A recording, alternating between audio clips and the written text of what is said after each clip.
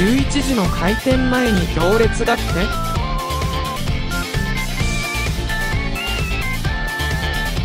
これが元祖チキン南蛮。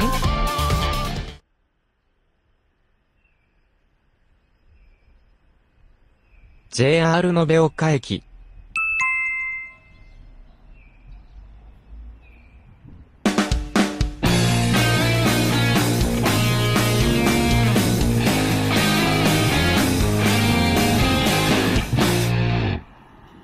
こんにちは、寮のちょい旅です。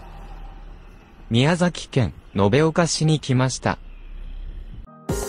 これから昼食をとろうと思います。今回はチキン南蛮を食べれるお店に行きます。チキン南蛮は延岡市が発祥と言われています。それで発祥とされるお店に向かっています。開店11時前ですが、すでに行列ができています。今回紹介するお店は、チキン南蛮なおちゃんさんです。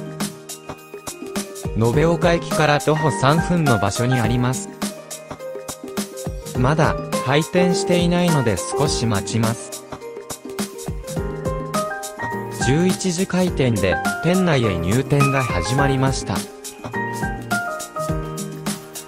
果たして1回で入店できるのだろうか。元祖チキン南蛮だって。元祖のチキン南蛮は初めてなので楽しみです。待たなくて入れそうです。一人なのでカウンター席となります。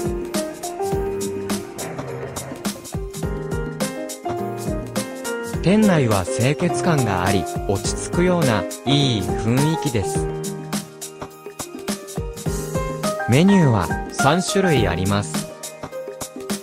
ここは元祖チキン南蛮定食でしょう。定食が運ばれてきました。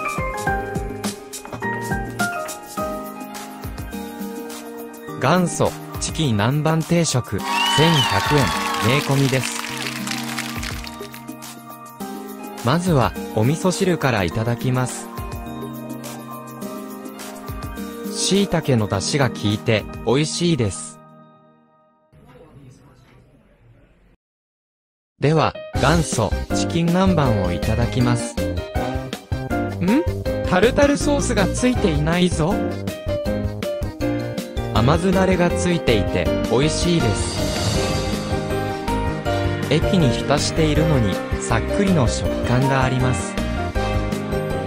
ご飯は美味しい米と知られる地元のぬか炊き米を使用とのこと。つやつやもちもちしたお米で美味しいです。鶏の胸肉の断面が美しくて良質ですね。それにとても柔らかいです。まさにご飯に合うチキン南蛮ですね。当初は唐揚げに甘酢をかけたまかない料理だったそうです。甘酢を通すだけでタルタルソースがいらない。これこそがチキン南蛮の原点と言える味なのです。冷ややっこの小鉢もついていて嬉しいです。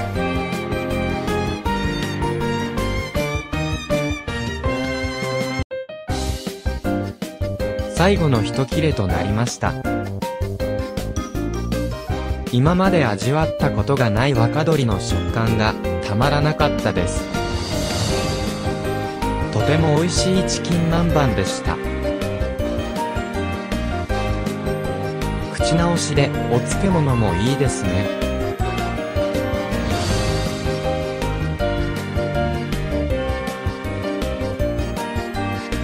全部美味しくいただきました。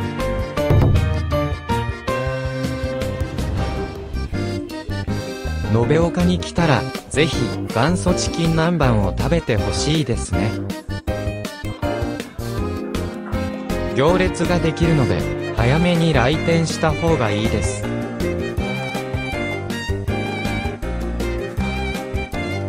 お店を振り返ってみると、次のお客さんが並んでいました。すごい人気だ。元祖チキン南蛮なおちゃん。